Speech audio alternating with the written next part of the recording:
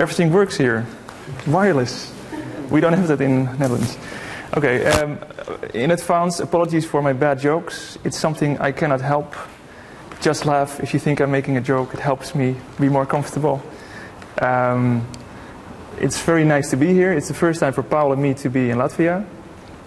We really enjoy the weather because we've had the worst spring since 1962. So that's, for me, that's the worst spring ever. And we like sunshine in Holland. I will do 2 presentations, and the first one is about the Dutch Games Association. I'm the chairman of the Dutch Games Association. I will explain a bit more about what it is that we do. But most of my time is spent on Gamious, and I will give a presentation on Gamious after this Dutch Games Association presentation. So, a little bit about myself. I used to work at Lycos. I don't know if you know Lycos. Lycos used to be a search engine before you had Google and, you know, actually good working search engines. Endemol, maybe you know Endemol. Endemol is the company that made Big Brother, the TV show. Do you know Big Brother? No? No one? Don't watch it, it's horrible. And Spill Games. Does anyone know Spill Games here? It's the biggest web game portal publisher in the world. They have a lot of web portals. They reach about 150 million people every month with Flash games. So I know people at Spill Games. If you make Flash games, talk to me. I can introduce you to Spill Games, and you know, perhaps we can do business, or I can introduce you to the people there. In general, I'm here to help you. So I will just give. I know stuff about games. I'll tell you what we do. If you have a question, just please interrupt me, because I like games. I like interaction. You know. So, yeah.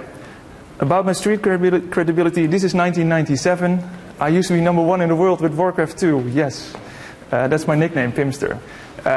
So, does anyone of you know Warcraft 2? No? Yes. Finally. So I think this is what one does.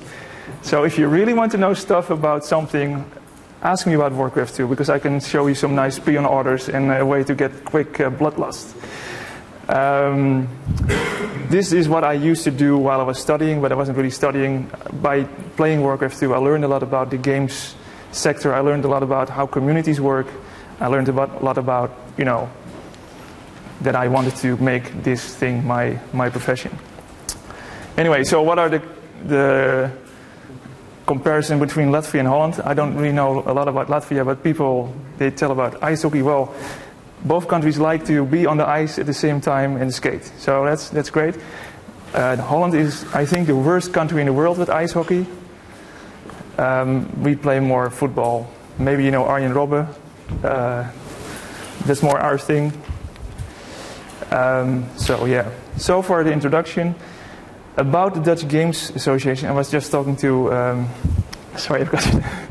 I asked her, do you have a branch organization for the games industry in Latvia? Have you united to, for example, organize stuff together or speak as one voice to the government or to other sectors? I would advise you to do so. I hope this presentation will convince you of that. We started this 4 years ago, and we are a sector organization. That means that everyone involved in games joins. So not just companies, but also governments, but also and knowledge institutes like universities and schools. To have these three together, it's really nice, because then you can really make them work together. And you know, if educations talk to companies, then they know what they should educate the students for. So branch organization, 120 members. We have a nice mission. We're creating a healthy climate for the game sector. Well, the climate here, you're doing a better job, so you don't need the games organization. But we do several stuff. So we help entrepreneurs. We share knowledge. The strategic research agenda. We try to tell universities what to research, on a games level. Valorization, does anyone know what it means? It means making money out of games. Dissemination, research, get the research results across the world. Try to get, if a student did a PhD or something, we need to help him get that information to the companies so they can perhaps use that information to start a company. Matchmaking, so we try to bring together companies to other countries, lobby to the government, and also in the media, in Holland especially, maybe it's in your country as well, there's still quite a negative attitude about games. It's about, oh, games are addictive, and what's the other one? Games are addictive. I'm looking at Paul. There's another one as well. Oh yeah, games are violent, so if you play too many games, you start shooting people. We think the other way around. We think that games are great because, and I will show you a bit more in this presentation about the stuff some companies in Holland do. For once, gaming is a really cheap hobby. It helps people relax. I have a friend who is a surgeon in a hospital, and I talked to him. He does heart surgeries and stuff, and I was like, well, I'm in the games industry, and you're making people healthy. And he was like, no, you are making people healthy, because when I used to run a platform, he said, well, like more than millions of people are relaxing because of your games, and that prevents a lot of heart disease. So we try to look at things from a different perspective. Making the games ecosystem work, that was what I was just telling about, making sure that companies, knowledge institutes, and the government work closely together to, make a bigger international impact. Okay, about the Dutch game sector, some numbers. We have 330 companies, a lot of developers, and I think I make an assumption, but I think here you have more developers than publishers, probably a lot of small developers. We sort of have the same distribution, I think. Couple of publishers, distributors, one of them is Spēļu Games, which you don't know, but you know now, and about 220 million revenues per year. So it's 3,000 jobs. It's not a big sector, but it's growing, and it has been growing for the past 5 years, I think. And we are having a crisis right now, so the economy is going down, but the game sector has been growing against that crisis. So we're doing pretty well, but we can do a lot better. Some companies you may know, Guerrilla, does anyone know Guerrilla? Killzone for the Sony PlayStation? Okay, that's like the only AAA, Have you played the game? Yeah. Do you like it? Yeah, it's okay. Does anyone of you know Flambeer? Yeah, so I think they're the most famous indie developer. They have released Ridiculous Fishing, I think a month ago. Flambeer are I think one of the most well-known indie developers in the world. They go on a plane with Notch. You probably know Notch. Interesting. So check Flambeer out. I think Flambeer is really good at helping other small developers on how to do business. Okay, what you don't know about, well, you know some companies here, but the companies you may not know is, for example, Ranji. They make serious games. Serious games or applied games, we make a distinction. I think I have it here. The total business in Holland of gaming, it's not just entertainment games. It's more than half, actually. It's about serious and applied games. So using a game to teach someone something, using a game to coach someone, using a game to help someone get rid of some kind of bad experience, a trauma. Ranch, for example, they made a game for a big lawyer firm, and that game was about putting a potential candidate who wanted to work at that big law firm in a position, in a simulation, and then let him just, by playing the game, and they could figure out if that was the right person with the right skills to come up with a solution. I think in general that's what is great about games, that Instead of like a book, which is, you start at page 1 and page 2, page 3, or a film where you just watch from second 1 to second 50, the interaction in game and the option for a player to choose what he wants to do and to reach a goal through his own specific way, it's really great. So the law firm actually trusts the game better, I think, than just a normal job interview, where people can just say a lot of stuff, like I'm saying now. You don't have to believe me, but if you would let me play a game about making games, you would really see if if you would let me play Warcraft 2 myself, you would see if I was good. I could just make up this thing, I can also play, I could have photoshopped this. But if you let someone play a game, you can really validate his knowledge and see if he's actually has some brains inside his head.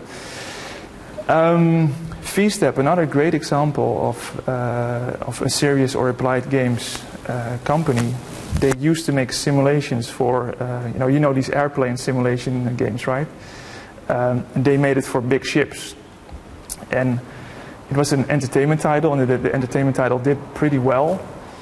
But at one point they were like, well, we are based in Rotterdam, which is a city in Holland, which is like a really big harbor. And there's actually quite a really big need for people to learn how to control a big ship.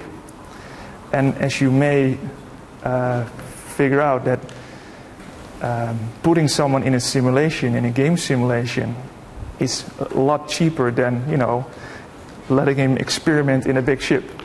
If the ship breaks and it comes, it's a mess. So they make really high-level simulations. They sell that all over the world, and the game technology itself, it's not really advanced, but it's just a good game. But they offer all these companies a really cheap way to teach and train people to be on board, to maneuver a ship. And because it's a game, you get intrinsic motivation. So it's actually fun to do it.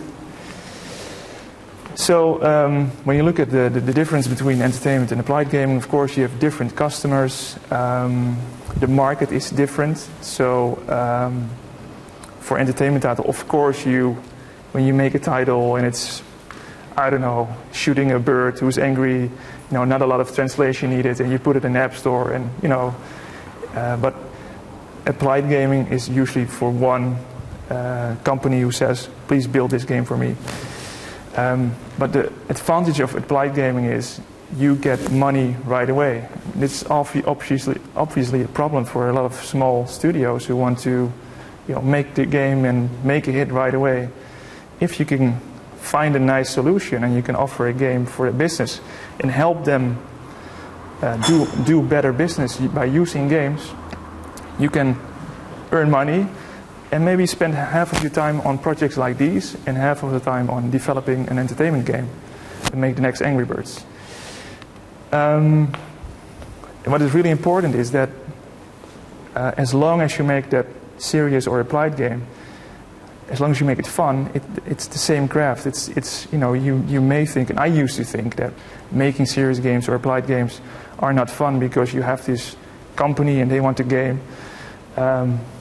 Just try to always make a fun game, because if the game is not fun, the applied game or the serious game will not be successful. And then if you don't have a successful solution for that client, he will not come back and give you more money. And money is good, I think. So about the strength of the Dutch games industry, I think we're quite creative, out-of-the-box thinkers. We are used to making products that travel the world. Even if the products are not very good, like Heineken beer, we still do a pretty good job in the marketing. We have a really strong indie games community. Like I said, Flambeer is an example.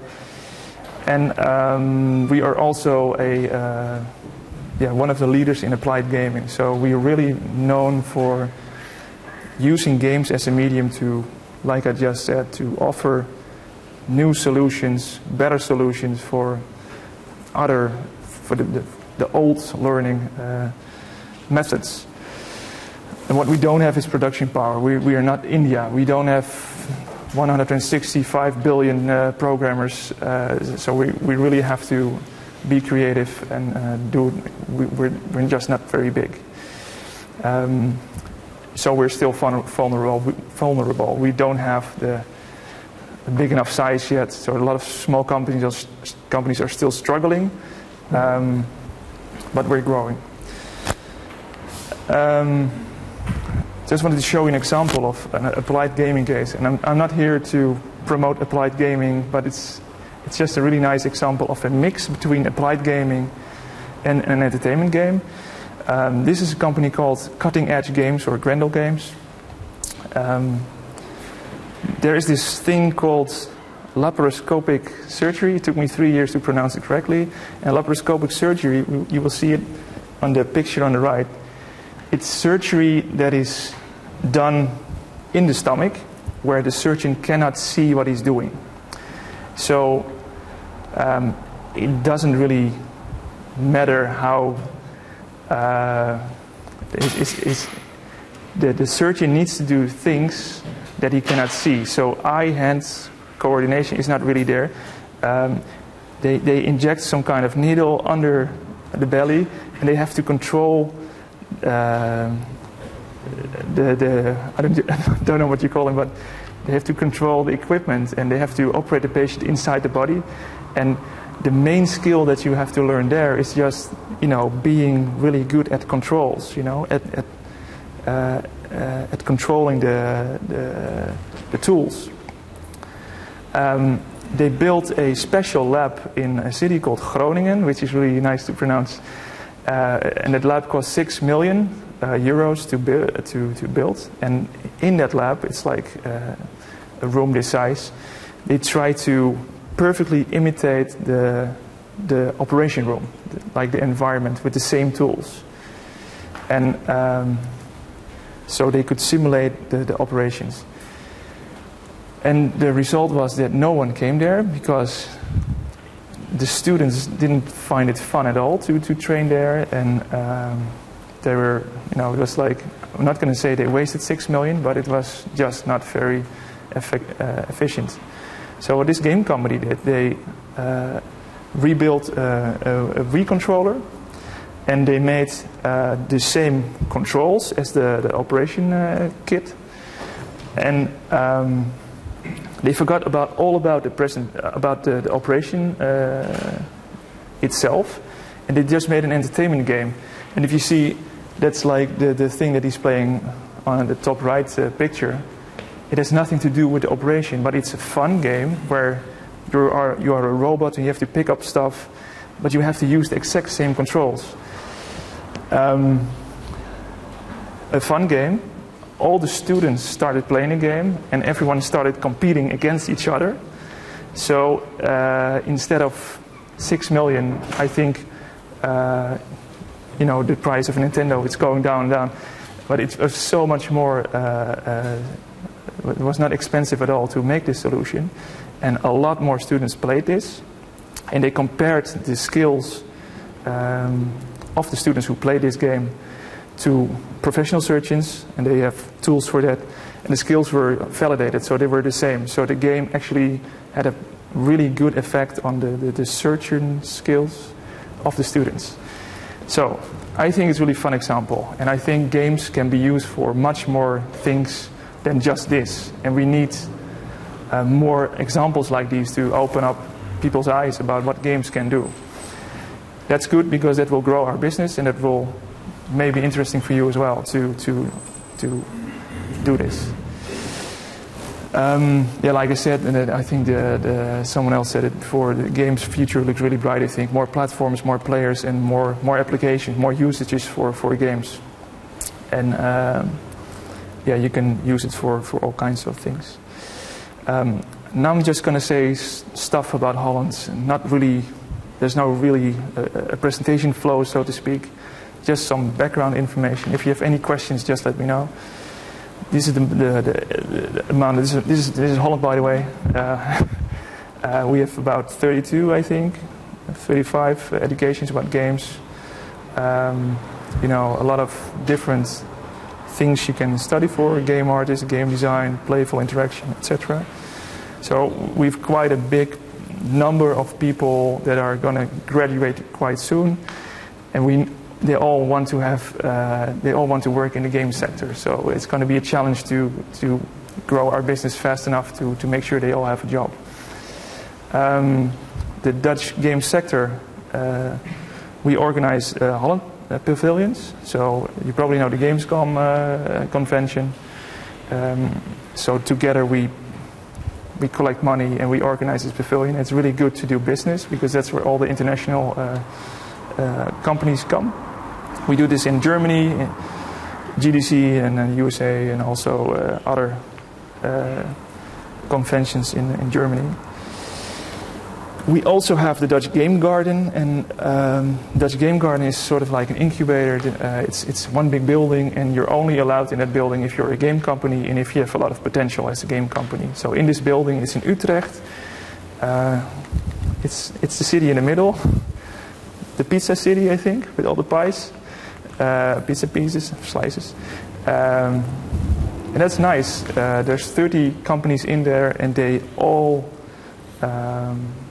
they're small companies, but they all share a lot of experiences, knowledge, and it's really successful. So Flambeer is in there, but also maybe Ronimo Studios.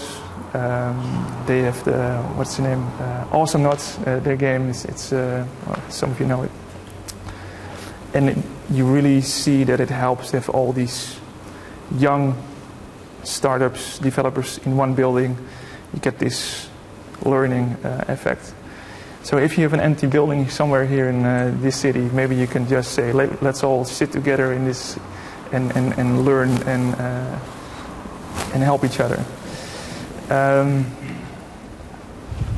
Another thing we have, don't know if you have it here, it's a company called Control, and they are sort of like the spokesperson for the game sector. This is a community, they have a magazine, they have a website, and the only thing they do is report about the Dutch game sector. If a company has a new game out, if you're looking for a job in the game sector, opinions. They even have a monthly talk show. So it's the bottom picture, that's a talk show. And the only people who come there are in the game sector. So there are a lot of topics. So one night they will have a topic about, I don't know, PR of games. One time they will have something about, just several subjects about gaming. And that's also a nice example of what we do here in Holland. This is a really quick introduction to the Dutch game sector. And I have a presentation after this. I'm still on schedule, right? A little bit too late, but... yeah, but we started later. Okay, but if anybody has a question, so I can give it a mic. Hi. Hi. Okay. I'd like to ask about... you showed this triangle where the company, government institutions, and the knowledge institutes, the first one. I'd like to ask about this government part. Do you have any kind of government support programs or a special...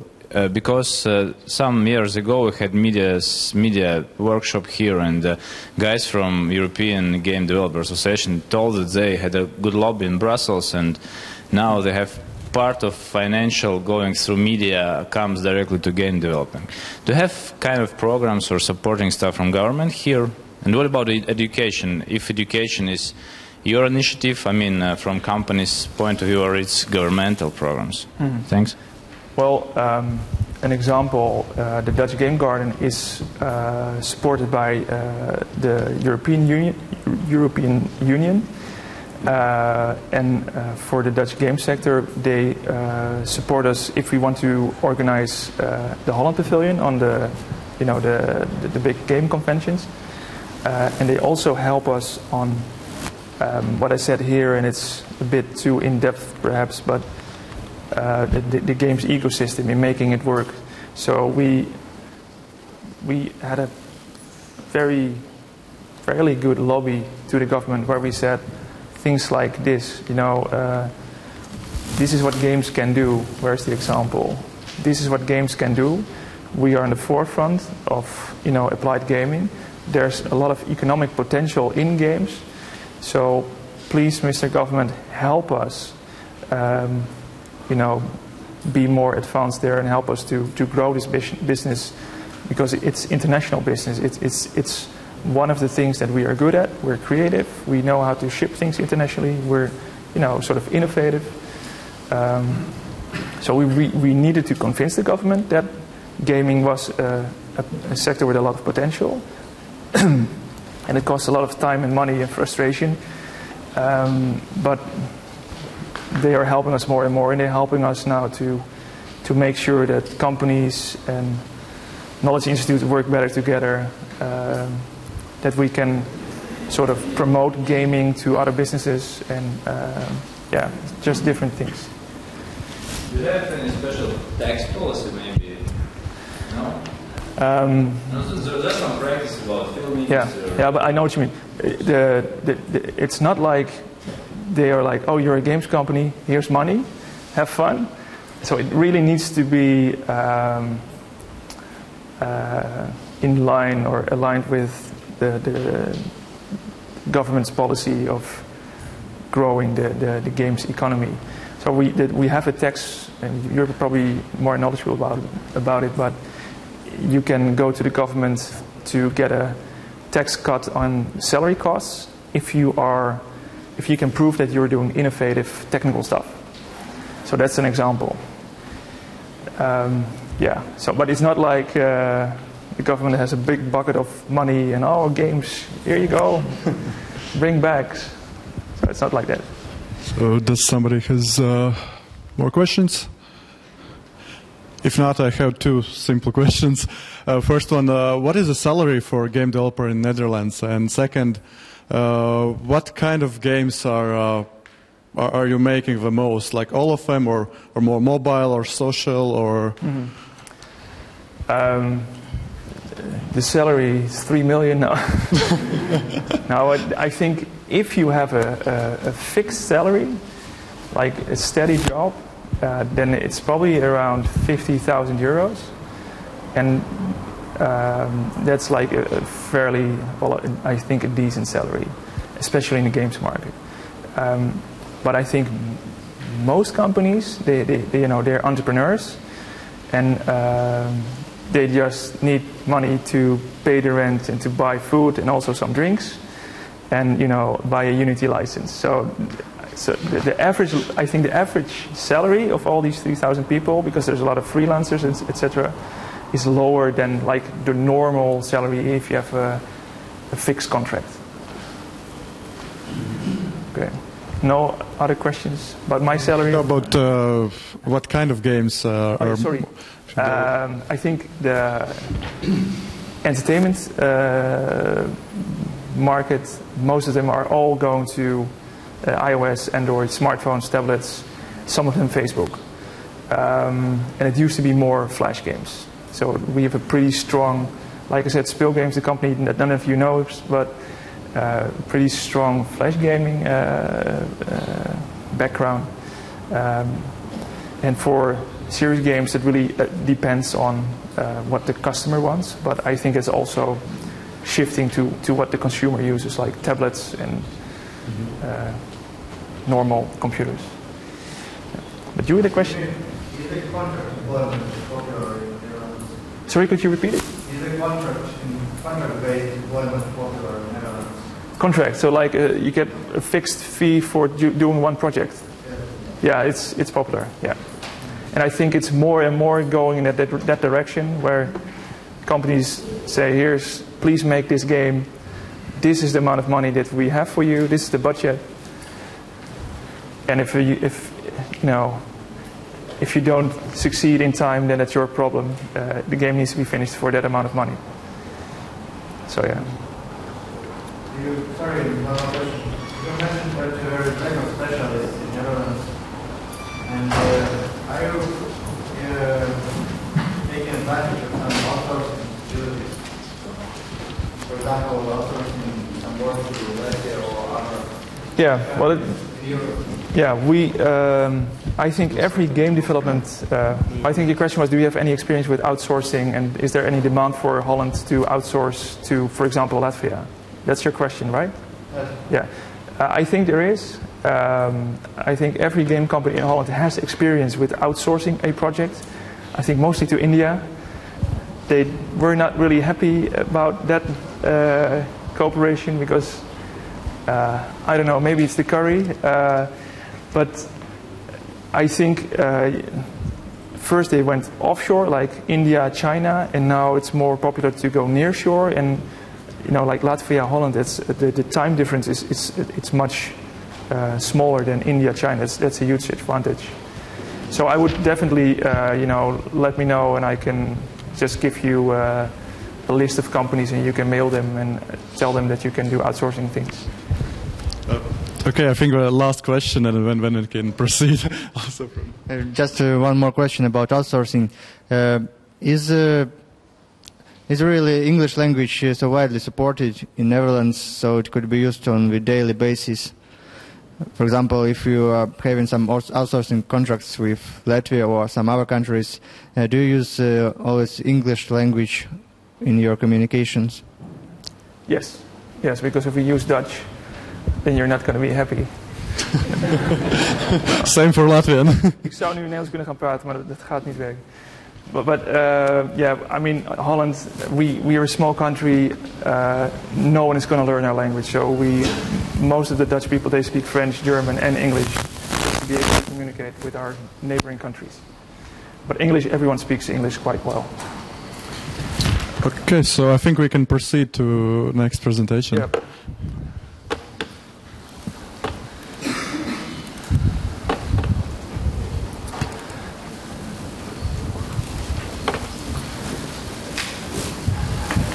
You perhaps have a glass of water, because I'm talking way too much. Switch. That was previous presentation was me from my Dutch Games Association role. This is from my own company, It's together with my twin brother and some other people. So if you see someone looking like me, it could be my twin brother. Don't start hugging him right away. I know you, but so this is about Gamious. And we're the collaborative games company.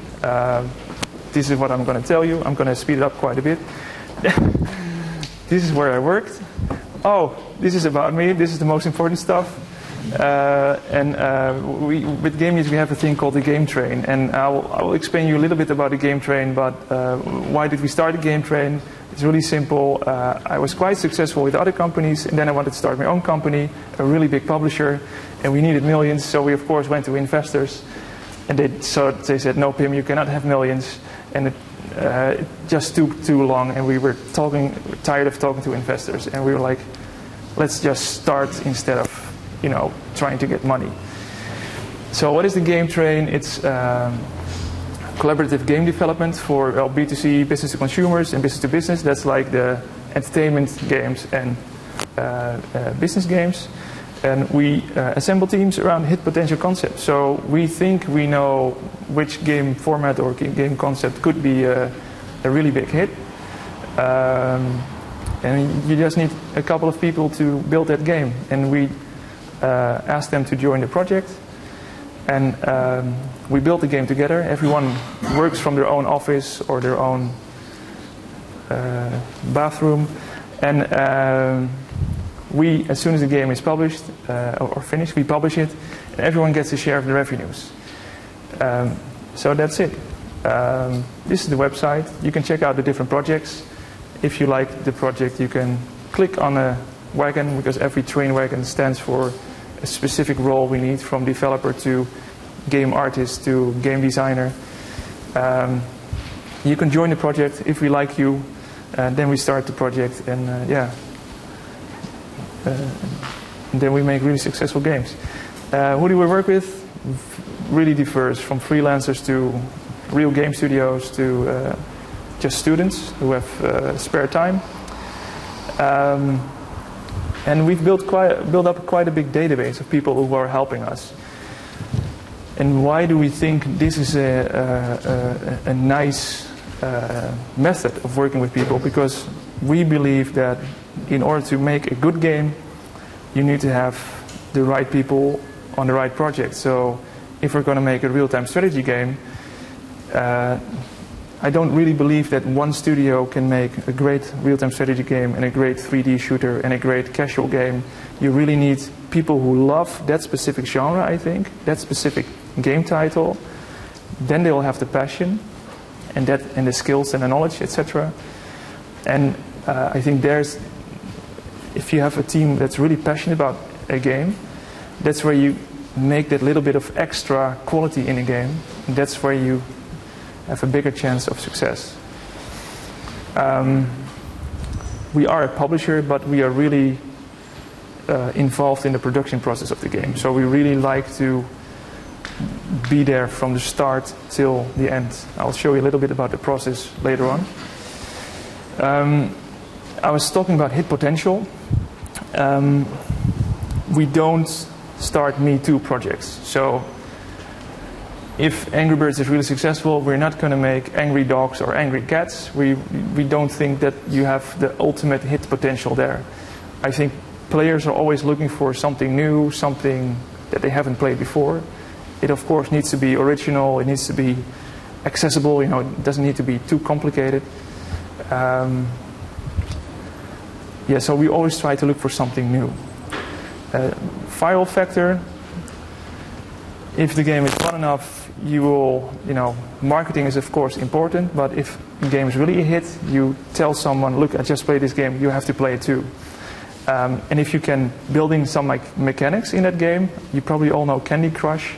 It's really good at, getting you to invite other people to help you in a game, but it also helps to get more players. That's important. And we also really do a good check on if we think we have a new Angry Birds, we check, okay, what does the market look like? What is the target audience? What is this theme going to be like? I mean, if it's a game suited for women, you probably go, well, you don't go with the hard rock, heavy metal, cars, soccer, football, ice hockey theme, but you probably go for something different. So us as a publisher, we have a pretty good feel with the market, and working together with the developers, we think that's really important. And we have a multi-platform strategy, so we focus on all the modern platforms.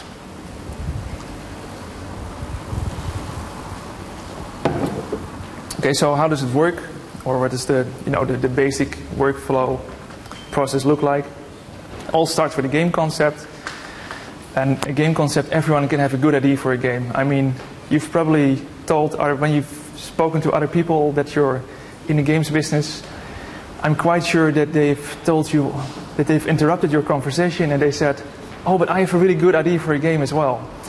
And they start talking about it, and that's really easy to have an idea for a game, but the real test if that idea is really fun or not is in the prototype stage. So that's where you try to make a prototype based on that game idea and try to iterate it and redevelop to prove if it's actually a fun game or not. If it's no fun, then we were wrong and then we just stop the project. If it is fun, then we go, then we really start the game train. We start looking for the right people, and then we just start developing the game. We have a lawyer in Holland, and his specialty is games and IP and publishing, etc. And we've also asked him to help us with this game train platform. So we have pretty good contracts with everyone helping with these projects. So all legal stuff about IP and about how much percentage of the revenues you get, it's all properly organized. So everyone gets on a team, sign a contract, then we go through the development cycles, and then we do the launch, marketing, distribution, etc. It's a lot of fun. We really try to keep these game trains on track. As you may know, as soon as you're developing a game, you're like, oh, this is really fun, and maybe the banana should fall from the sky as well, and you can explode, and you add more and more features, and the scope gets this wide, and then the game will not be finished in 10 years. So we really try to make the project not last too long. So we have a pretty good producer on every project, and we also make sure that the core game concept isn't lost. So sometimes you start building a game and it sort of shifts in the wrong direction, and it's really important to keep that core game idea, that core focus, because otherwise you get like a game that doesn't really appeal to anyone anymore. So about making money in the game, it's really important. In the old days it used to be, well, let's just make a game, and it ends up in the store, and people go to the cash register and they pay money. Right now it's completely different. You need to have monetization, marketing, viral options, etc. It all needs to be in the game. You need to think of it during development. And don't know, does anyone know ROI, return on investment, ARPU, average revenue per user? That stuff is really important, because if you know how much money you're going to make on average from a game use, from a player, for example, if that's 10 euros, that's like one of the most important things to know. Because if you know that you make 10 euros out of a player, you can spend like 5, 6 or 7 euros on marketing to get more players in. And if that little money-making machine works, then that's really important. But you need to have all the subtle monetization things in the game. They need to be really good, nicely configured. In order to do that, you need to have good analytics. So you need to measure what happens in the game. Why do 90% of the people stop playing level 12? Maybe level 12 is just too difficult. Why can't they play level 13 if level 12 is too difficult? Stuff like that. If you really know where the people are in your game, how many people, all these conversion steps from level to level, from do they visit the buy something page, can we test which user interface works best? It's a process that you constantly need to optimize after the launch of the game. And that's something that we do as well, of course. Okay. We haven't started this, well, we're about 2 years old, the company. We have about 13 Game Train projects in progress. 2 games are released. I'll show you one of them, and I'll show you also one of them which is about to be released. We have about 300 people in the database, about 75 people who are working with our projects. Like I said, we have the legal framework in place, so it's really easy to make nice arrangements. And maybe most important is that we've learned the right lessons. So our first projects, based on this game train concept, the first projects, they failed miserably. And we're really happy. Well, now I'm lying, but we learned a lot of lessons there, because we knew what worked, what didn't work, and how can we improve this. So the nice thing is that the games that are already released, the teams that were participating on that project, they are doing a new project with us. And in the end, that's most important for us, that we have good games, that we have happy teams, that we make money with the games, because that way more and more people can join our game trains.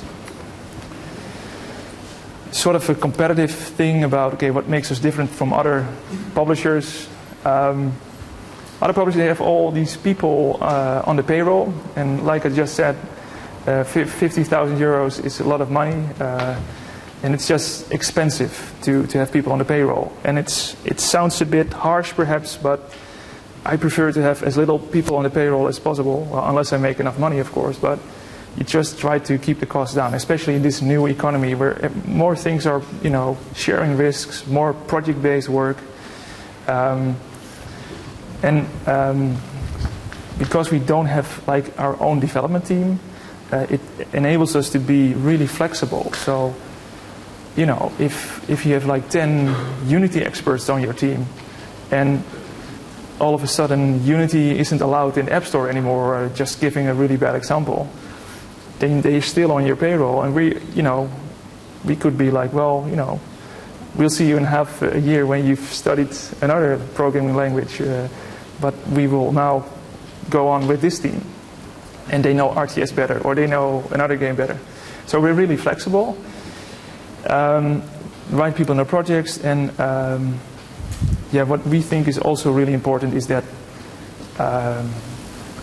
publishers that have, or developers that have a lot of people on the payroll, they also tend to not take too many risks, and so they copy other game concepts, and it's just not very exciting. So we try to do new stuff.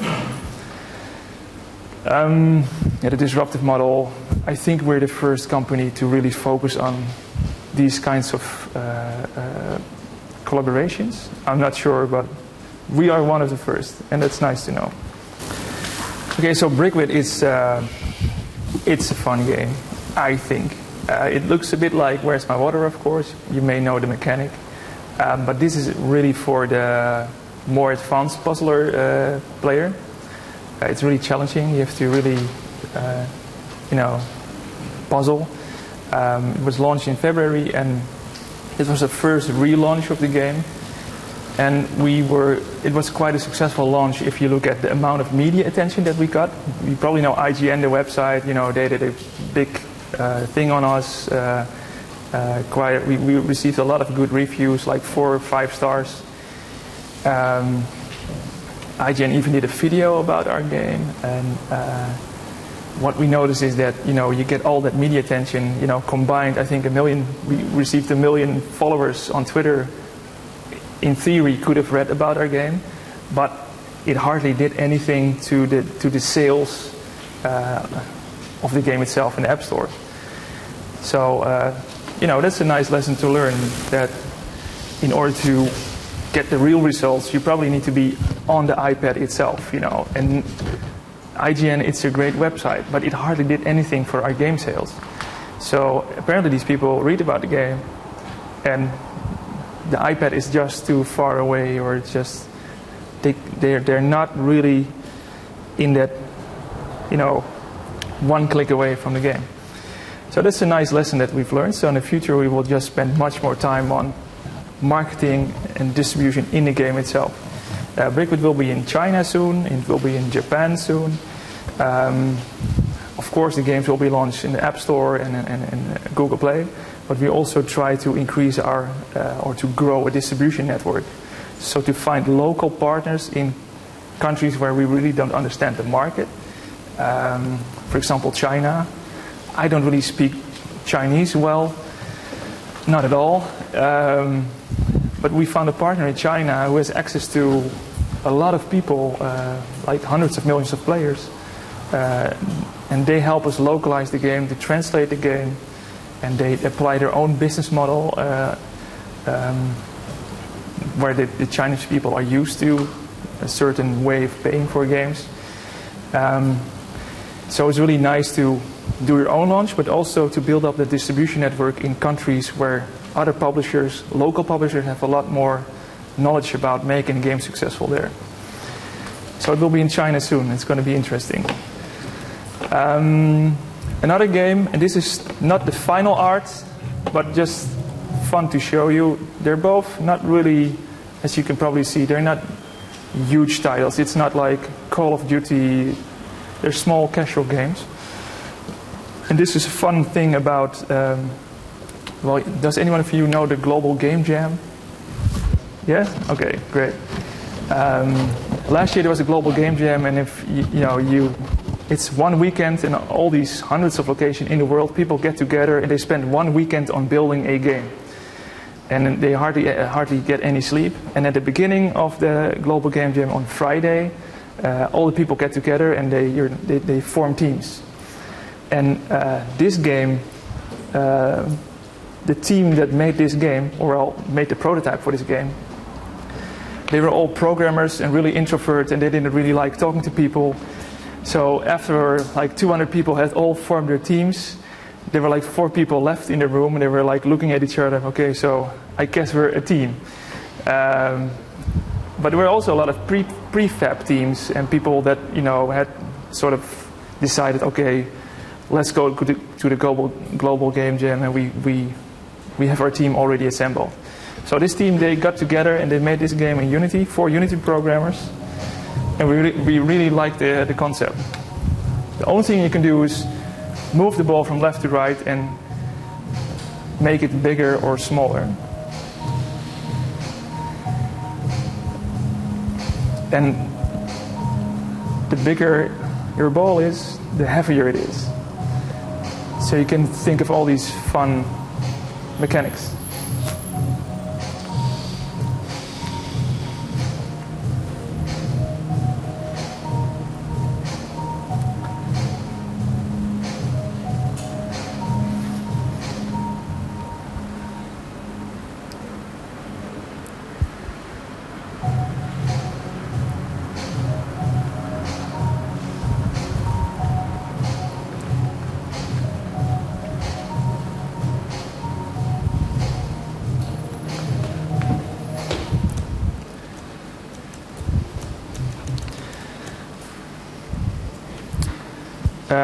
That game will be out probably within 2 months, and we hope to get it on Steam, and we hope that they will feature it, and we hope that millions of people will download it. Where was I? Yeah, I tried to incorporate the movie in PowerPoint. So I'm almost at the end. This is just an example of a game that we're doing for the Dutch dairy industry. And another nice example of a applied game. The Dutch dairy industry has a problem with their image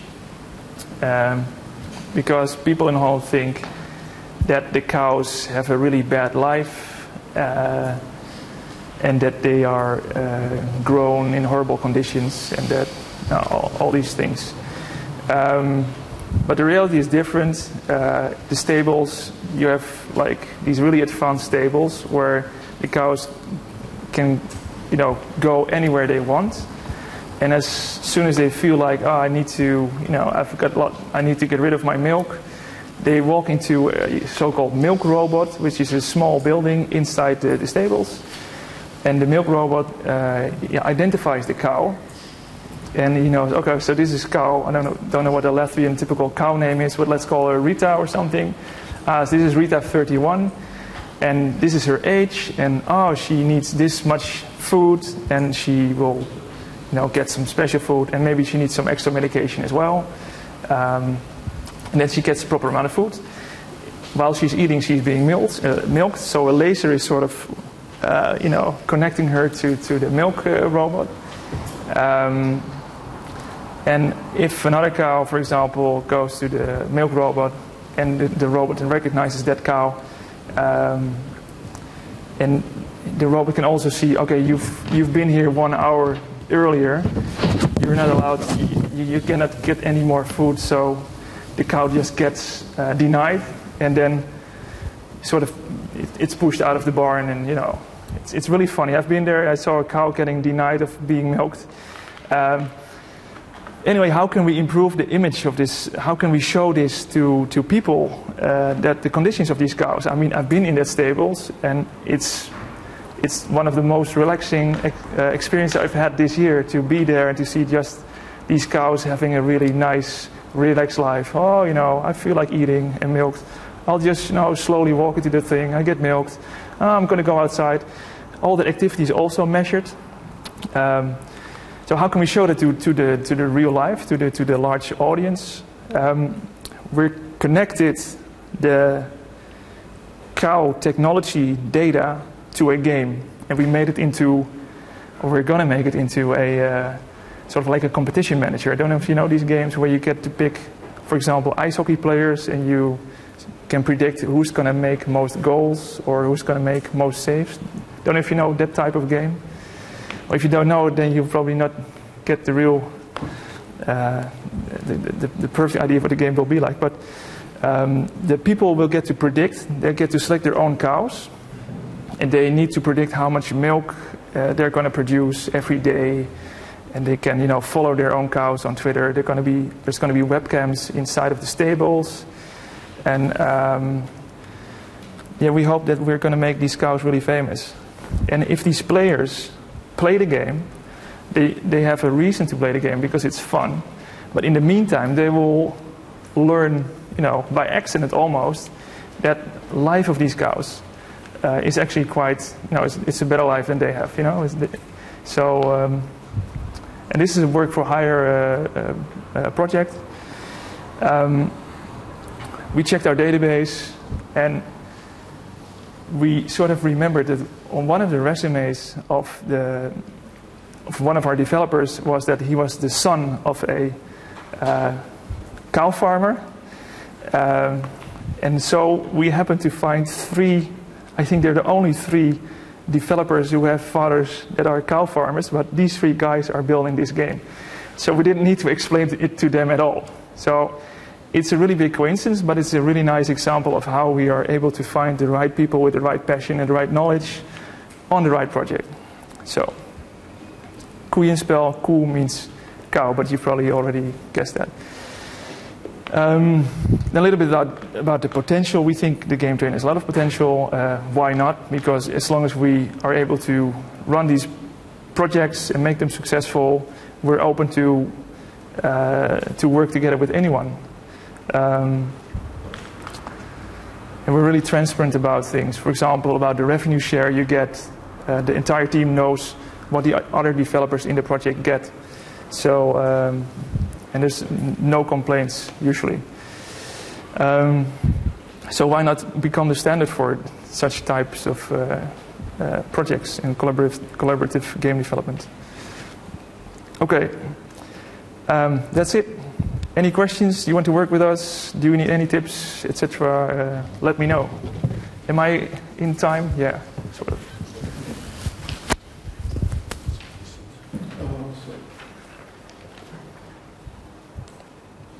Thank you for the presentation. My question is about some numbers, obviously. So what I wanted to ask you is, what are average budget, team size, and time frame for development of a standard casual game aiming at 50,000 per platform in your experience? I think the average time to develop a game is a bit longer because mostly people do not do this full time because they need to earn money as well, because they take a little bit of a risk, of course. I think the average team size is about 5 to 6 people. So a producer, a game designer, an artist, a developer, some level design, and maybe some user interface, sound design. So that's like the average team size. What we try now is to finish the game within like 6 to 9 months. And we're sort of doing we're increasing the time of the development of a game.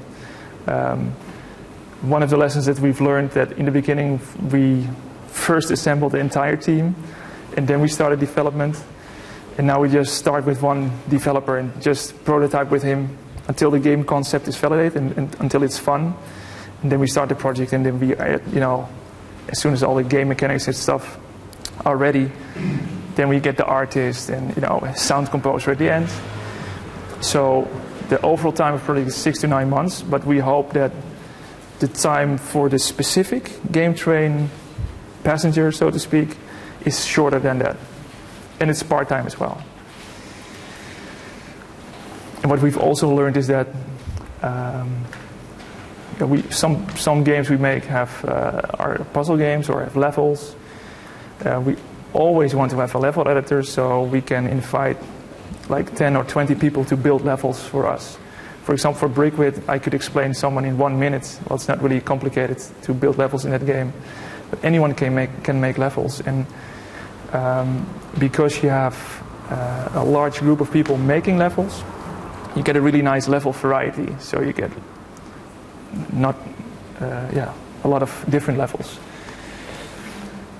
So. Okay, if we don't have any question, what technology are you using? Do you have something inbuilt, or you use Unity, or? Yeah, I think most of our games are in Unity.